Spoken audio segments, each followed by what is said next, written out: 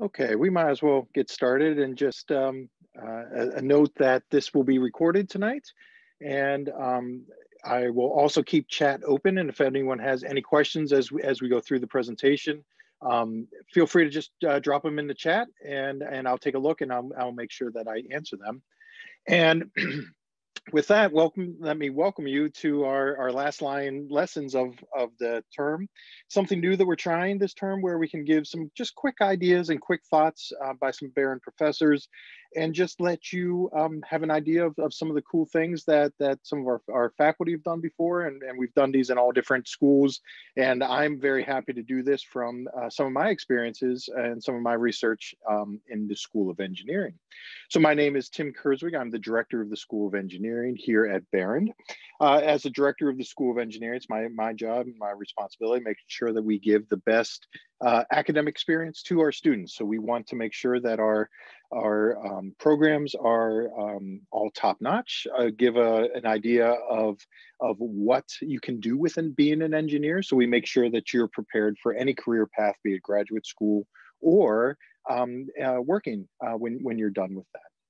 So just a little bit about myself. I, like maybe some of you, are getting I got my early degree at Penn State. I happened to go to University Park. There's a picture of me as probably a 17, 18-year-old kid. That is called a phone. It had a wire at that point, and that was my first dorm room at University Park. I then did my master's and my PhD at the University of Pittsburgh, so kind of Western Pennsylvania. I spent 16 years at Drexel University after my degrees, and I went through all my different ranks at Drexel. I did a lot of research at Drexel. I ended my time as the vice provost of undergraduate education at Drexel. And in the summer of 2018, it is about 2.5 years ago, I was named the director of the School of Engineering here at Penn State Behrend. So a little bit of a newer picture of me, although I think in the last couple of years, I maybe have got a couple extra gray hairs at that point. Excuse me, but that's a picture of me with the lion welcoming me to Behrend, which was very exciting. At the School of Engineering, we've got 11 different Bachelor of Science, 4-year Bachelor of Science degrees, 1 master's degree, about 1,600 students in residence, and about 70 faculty or so. We are consistently in the top 50 of undergraduate engineering education, and this is right here at Behrend. We're very proud that our engineering programs have been recognized by this, and we have a lot of different research and undergraduate research opportunities here. One other thing I'd like to mention is we've got a brand new degree that's starting. This is called Polymer Engineering and Science. And this is almost a merger of plastics and materials and chemical engineering all together. It's an interesting way how we look at the material that makes so much that we do with plastics. And I think it's really relevant to have this program at Penn State Behrend with the large lake, that great lake out there, and making sure that we think about the end of life of plastics before we even create it. So that's the idea of that new degree. And we also have a new biomedical engineering minor, and that's probably a great segue into what I want to talk about tonight in our Lions lessons is this idea of wireless and battery-free detection of biosignals. So the body is just full of different biological signals. One of the ways that we as engineers help medicine, help science, help quality of life of all of these things is how can we monitor all of these different signals and what kind of determinations can we make from this? So I was in a group with fellow engineers, and we had some real goals as wearable biosignal monitoring researchers. We had a couple of things that we always believed in. We wanted to make things battery free. We thought it was very important that you're not wearing or bulk down or have to recharge a lot of batteries. We always believed in wireless transmission. And when you think about medicine and hospitals right now, so much is still wired. So that's something that we always want to. But then we also wanted just real-time reaction, real-time monitoring, small footprint, long range. So these were always our goals. And in fact, it started like almost a bad joke. And this is a bad joke, but a true story. It says, what happens when an engineer, fashion designer, and doctor walk into a bar? And believe it or not, there is some truth to this little story here. Is that we created a device that we called the belly band. And over the next couple minutes, I'm going to explain some of the technology behind this belly band, how it's wireless, how it is battery free, and how something like this works. So I must say this was work that I did not do alone. This was work of some really great collaborators. I was at Drexel when I did some of this work.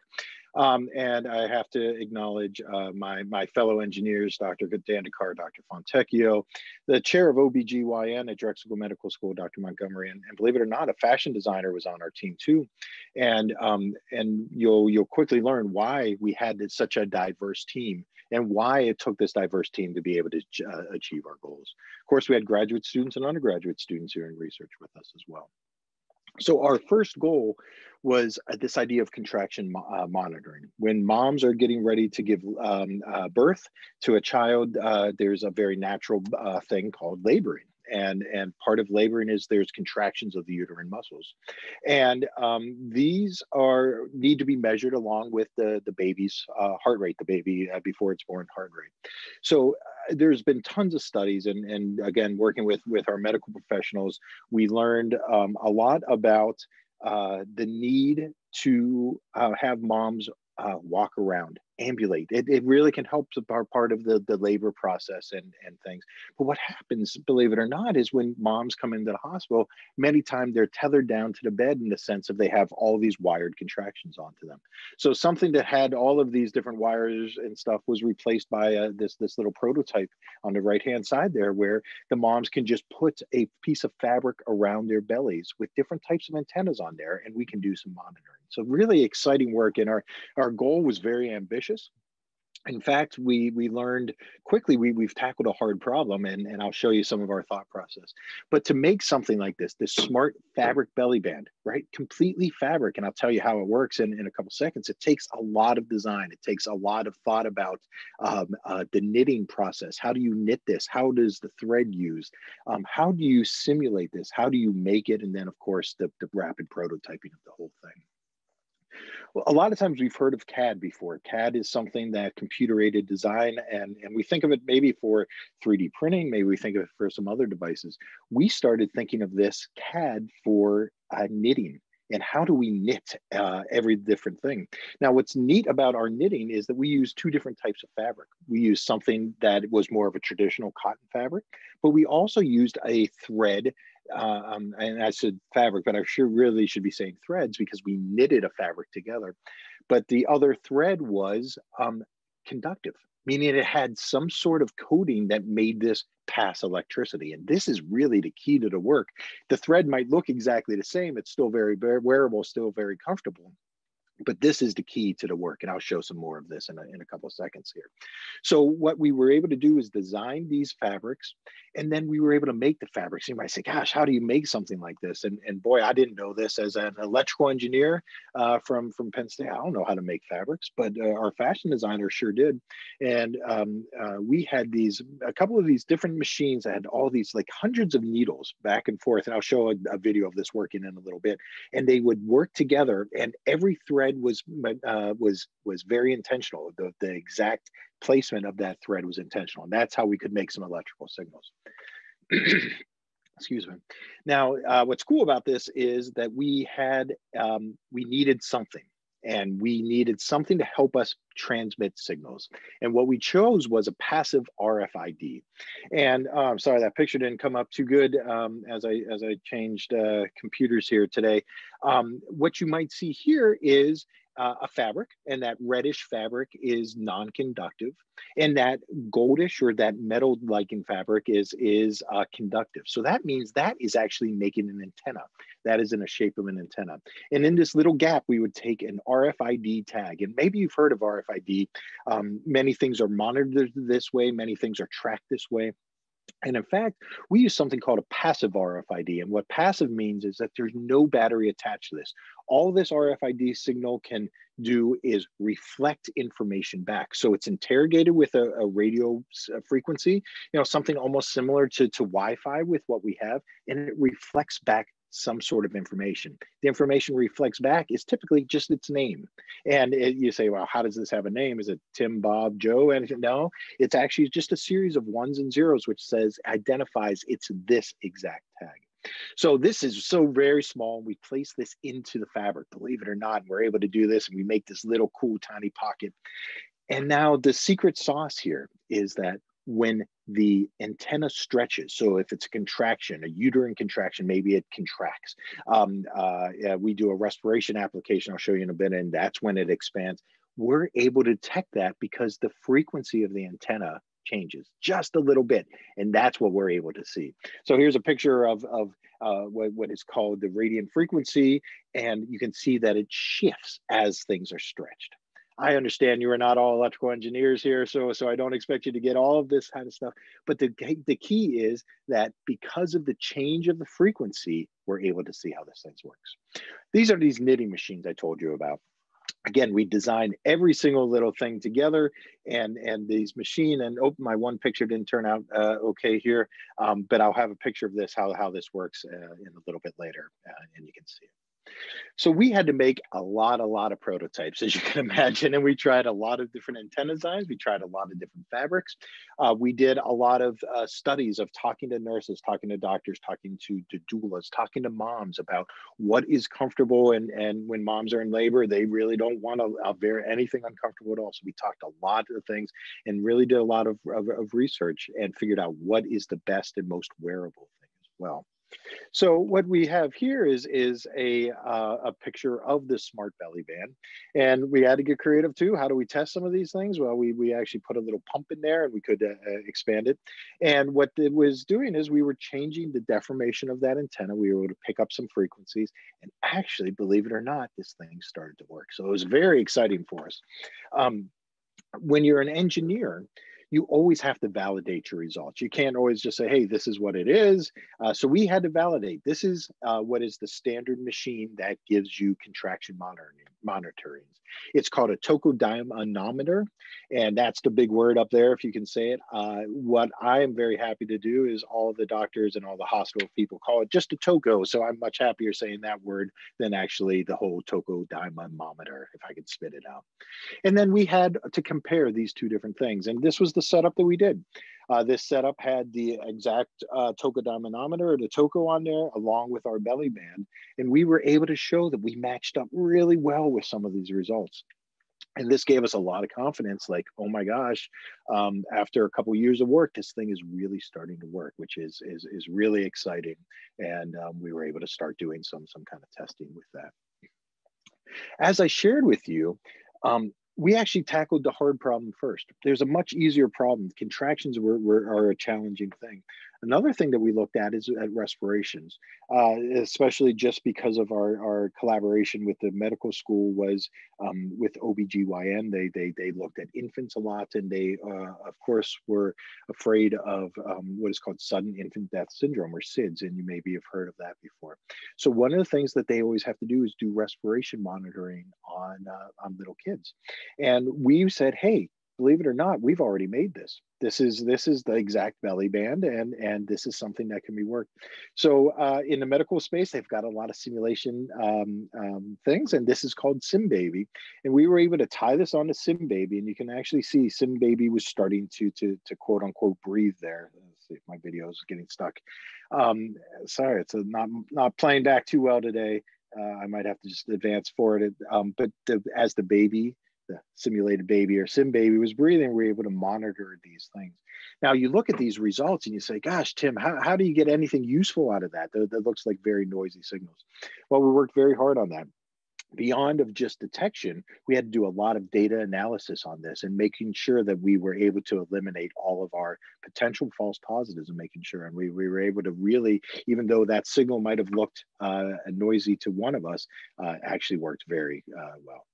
And again, just some results, simulation results. So we were looking for these little periods of sleep apnea. Could our RFID monitor catch it? And sure enough, it could. And again, very exciting results about this.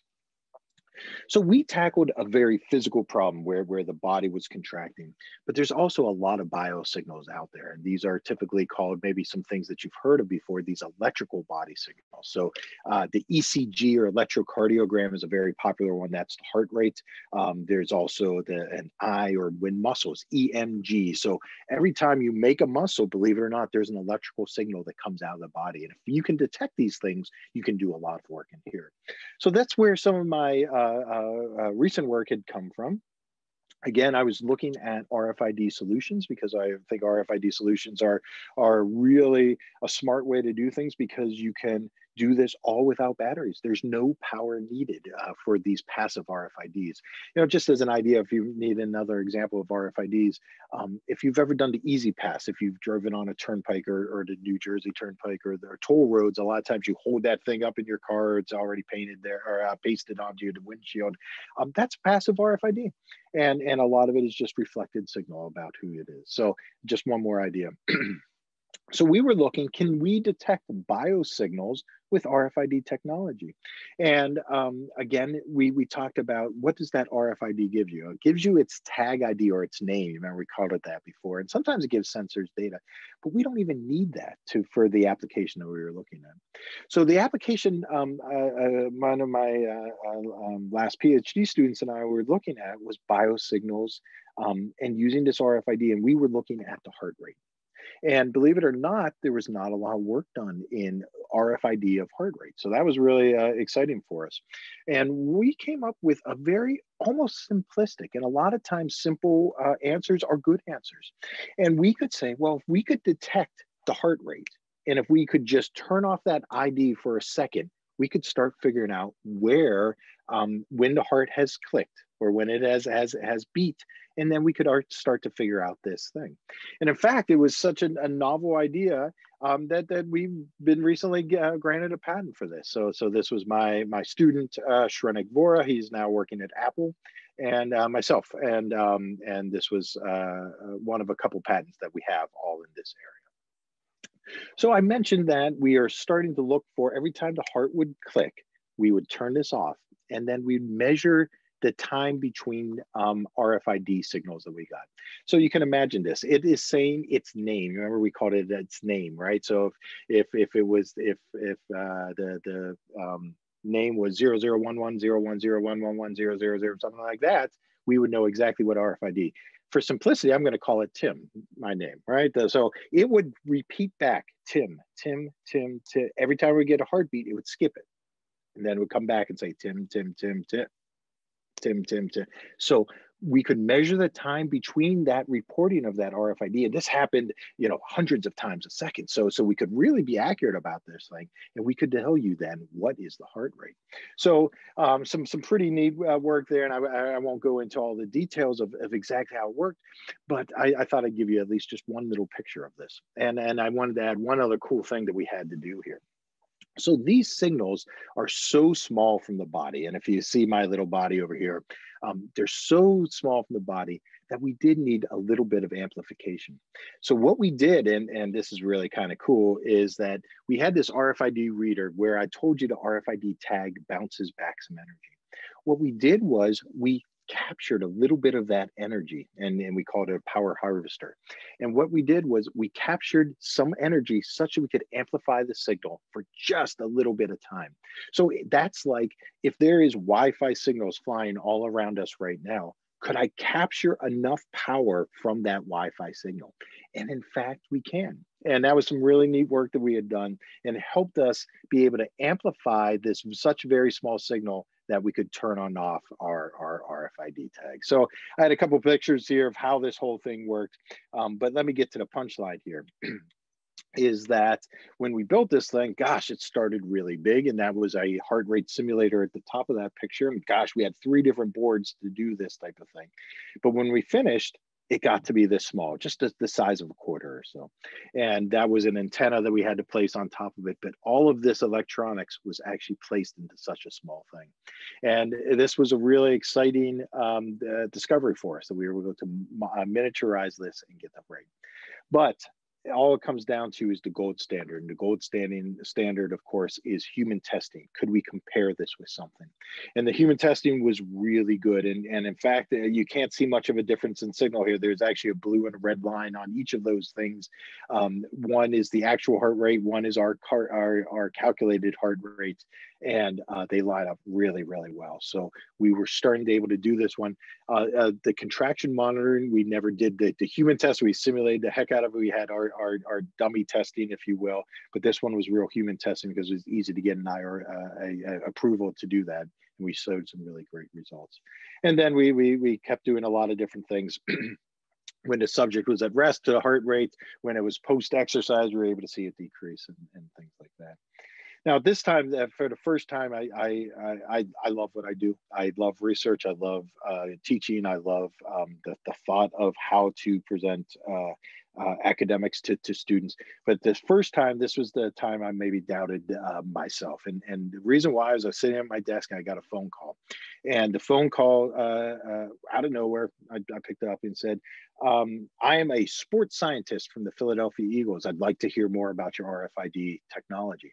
And I was at Philadelphia at the time, and this couldn't be cooler. And one of what they were saying to me, and first I was, gosh, you can make a profession out of being a sports scientist. And indeed you can. That was cool, I thought. But what they really liked about our technology was that the Philadelphia Eagles, and at that time, the coach's name was Chip Kelly, came from Oregon. And what Coach Kelly was known for was that he would collect so much data on every single player. They would have different RFIDs on them that they would know how they, where they were, how much they walked, and from walking, they could figure out what is the velocity to the acceleration, how far they ran on fields, all of this stuff. And in fact, their facility was surrounded by RFID readers so they could do this. But the one thing they didn't have was heart rate. And so the Eagles reached out to us and we said, hey, let's talk. Could we do some things? I got to go down to the facilities. And being a sports fan, although a Steeler fan, I must admit, really a neat experience for us. The year that we were talking to them is the year that they won the Super Bowl. And after they won the Super Bowl, they were a little too busy to talk to us as much. But in the meantime, there has been a lot of things in the NFL. A company called Zebra had done some work with RFID, and they have been doing a lot of the RFID tracking, all that velocity positioning, acceleration has been done. So there's some real practical applications for a lot of this. Now, I wanted to show you one last little example, and it's because it's so relevant to what we do. And in all of our engineering degrees at Behrend, we do a senior design. And the senior design is a capstone experience where students work on a project all year long. This is just an example of a senior design project where we took that heart rate monitor and we used a smart onesie. And a onesie is for babies, one of those first things that they wear. We would be able to put some conductive pads in there, and that would sit on the heart rate, and we'd be able to be able to measure the baby's heart rate just by wearing this shirt. And there was a lot of different technologies went through there. Students made an app on top of everything, which was really quite cool. And this was a 9-month project, and this is something that's doable from taking that technology into wearing a shirt into collecting this. And this was a video that they had worked on. Now skip through a couple things here. It's just heart rate testing into the shirt and into the heart rate. And I'll skip ahead a little bit here. And this was their app, and it could detect exactly what that simulator was putting out. So they were really good about this. Sorry, the video is playing back pretty poorly over Zoom today. But then they would say, okay, well, let's make the heart rate too fast or too slow. And you could see the heart rate jump up and send signals if there was a problem with the potential baby, which is really just a neat thing. Now, I'm never encouraging to stay up late at night, but if you are ever staying up late at night and watching PBS of all things, right, public broadcasting system, you maybe have seen some of this work before. And this was just a neat experience that we shared from all my collaborators that this work. The National Science Foundation, NSF, sponsored a lot of this work along with the National Institute of Health. And the Science Foundation makes these videos every now and then, and typically they're on PBS probably really late at night or early in the morning. And they made a whole video on this work that was done here, and we'll see if this one plays a little bit better. It's still a little grainy, but what was exciting about this was that we saw all of our work that came in. This was that knitting machine that I told you about, and these are some of my friends and collaborators. So this was this RFID being placed into some of these fabrics, and some of that simulation we talked about. Good Lord, how did it actually make all of these things? And we just showed there's our the chair of OBGYN, Dr. Owen Montgomery, and really we had this collaborative environment, which was really a fun place to. Oops, I missed my last picture here. I just wanted to show you a couple more parts of this if we could, and just as doctors are giving here was just some other examples we had done here. Remember, we made a little pump there, and I was one of our graduate students, and we were able to pick up some of these things. And there was our sim baby. Remember our sim baby friend, and the sim baby, we were monitoring respirations. We were also monitoring heart rate as well on some of these things. Oh, there's a good looking guy there. That was me, a little bit younger probably. And we were in what was called an anechoic chamber. And an anechoic chamber is where you can test different types of antennas. So we were able to do a lot of that. So you might say, hey, that's really cool, Tim, but you were an electrical engineer. How does an electrical engineer play into all of these different things? And a lot of it is I had to learn a lot of stuff outside of my discipline. But one of the things that I want to tell you also is that it's okay to be outside of your discipline. So many students stress about, gosh, am I a mechanical or an electrical engineer or something in between? And I think all the lines of engineering are blurring so much. Such that I'm an electrical engineer, but I was doing some work in different disciplines. I was doing a lot of work in computer science, computer engineering, all the data that we had to do. I had to get comfortable in a lot of different places. My last biology class, and this is unfortunately no joke at all, was I think ninth grade in high school. And so I had to teach myself a lot about biology, and some of my other work, I was really down into a cell level as well. And so that's some of the beauty of engineers. I think we always think about lifelong learning in the sense of what do we need to know now, but what can we teach ourselves? So I really encourage you, as you're thinking about engineering, there's so many different things at Behrend. Gosh, we can do so many different types of engineering. And I'll tell you what, I looked at this complete list. This just happens to be the list of all of our majors here at Behrend in engineering. And I would say every single one of these majors could lead you to a path of that right type of research that I did, from the computer science to the data to the electrical engineering to industrial engineering even. How do you think about hospitals? How would you think about redoing a hospital such that it could use all of the technologies that we talked about? Mechanical, of course, deformation of things, from plastics to polymers, sure. All of these things and in fact, plastics and polymer are some of the newest and most important things in the medical field right now. And then of course, software engineering. So I encourage you to think about all of these different types of things. I'm just trying to excite you and whet your appetite a little bit about what engineering can mean for you. This is what engineering meant to me. I think, and when I started my engineering degree at Penn State in electrical engineering, I didn't know what I'd do. I really didn't, and that was okay. But I studied hard. I did very well in engineering. And then I said, well, what am I going to do? I interviewed for jobs. I had a couple job offers, but this idea of research excited me. So I went to graduate school. And when I finished my master's degree and I said, okay, I'm ready to think about a PhD because I love research. I really was committed to academia at that time. I knew that's what I wanted to do. I wanted to teach. I wanted to help people experience different types of skills in engineering and help them. And that was really my motivation behind my PhD. My PhD was very different than this. I was doing a lot of optical work and how electronics and optics work together. And then my research just took me in different fields, and I just always wanted to learn more, and that's how I got to my path. So with that, I'm going to end my lion lesson of the day. I hope you found it a little bit interesting. I hope you found something that maybe you hadn't thought about before. And I'll be happy to take any questions. If anyone has some, you can unmute or drop it into the chat. I'll be happy to watch the chat as well.